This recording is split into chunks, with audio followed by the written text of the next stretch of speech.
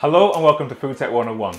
Now, many of you might have thought I got you here by some bogus clickbait. How to make a balloon out of flour. Of course, that can't be done, right? Well, as it turns out, maybe it can.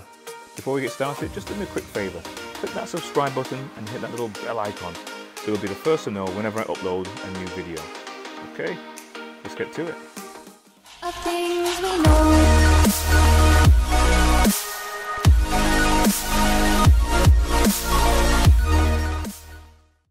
Now, the single ingredient we're going to use for this particular experiment or practical is going to be strong white flour. So what is gluten and what exactly does it look like? That's what we're going to find out today. Now, first of all, in terms of what gluten actually is, gluten is a mixture of two proteins found in flour. One's called glutenin, one's called gliadin. And when we knead the flour, when we add water and we knead, the more we knead, we mix those two proteins together and they form a long stretchy protein called gluten. So when our bread, in particular our bread, rises, the mixture dough has the ability to stretch. Without gluten, the dough remains quite dense and doesn't stretch at all.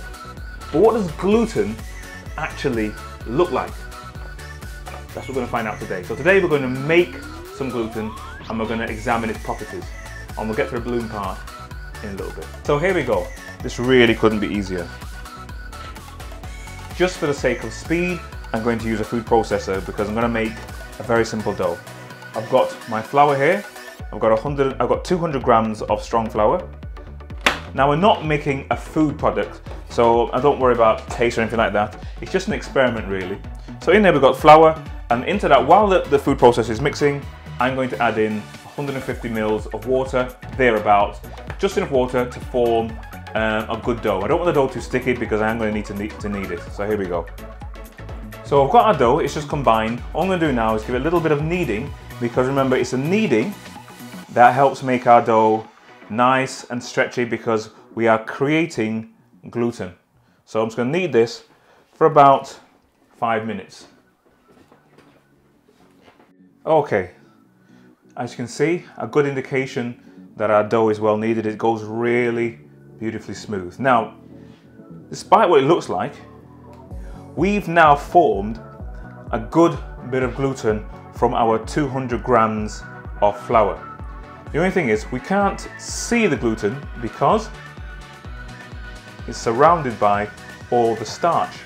From this amount of flour, about 12 or 13% of this is protein. So everything else you're seeing around this, the other 87 or so percent, is starch.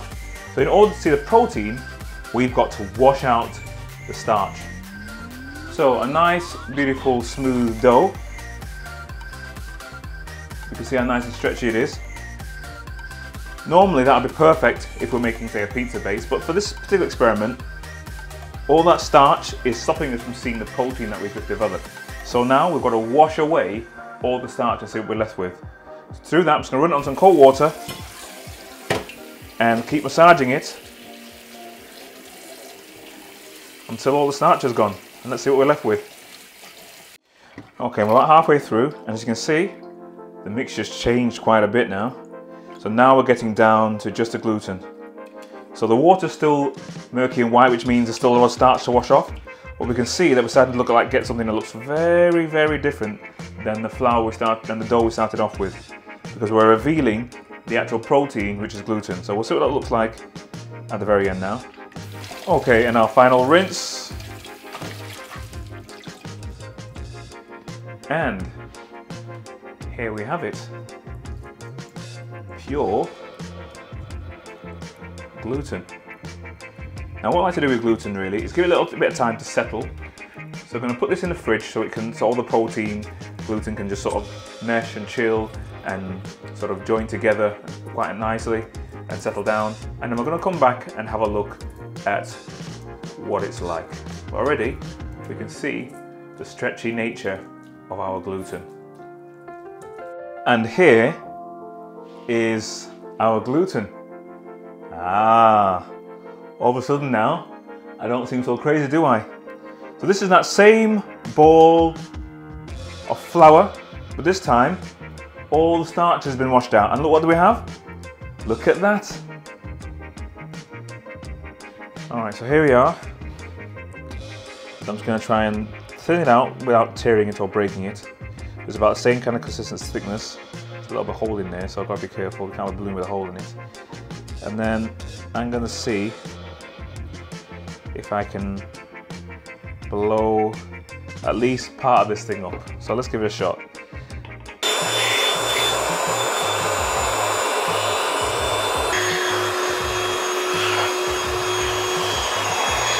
Oh! Okay, so this is our pure gluten. We've already discovered exactly how flexible it can be because we saw it inflated like a balloon. Now we're going to see what happens when we heat it up to see how that changes the texture.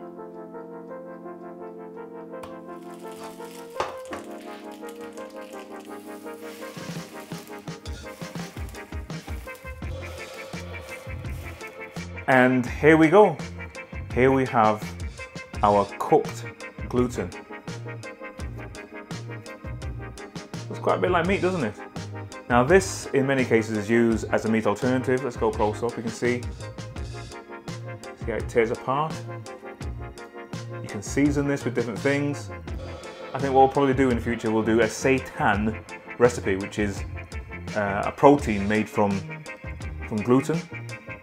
As you can see, it's got a thick, tugging consistency, a bit like meat. Now I seasoned this one a little bit, just so we can make it a little bit edible. Let's see what it tastes like. I mean, it's not seasoned properly, but here we go.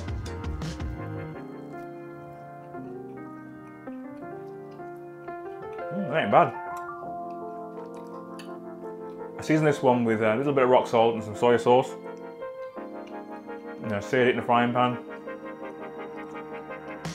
Quite chewy, kind of a meaty consistency. Really interesting that you can get something that's a bit like meat from flour. Crazy, right? And there we have it. How to make a balloon from flour. Now I think we managed to achieve that. I think we've got a pretty decent result. And we've learned all about the protein in flour, which is gluten. And we've actually managed to see what gluten actually looks like. So once again, thanks for joining me at Food Tech 101. Don't forget to like, share and subscribe. Food Tech 101 is on Facebook and Instagram, so you can follow us there. As always, my name is Mr. Liebird, but you can call me Sir.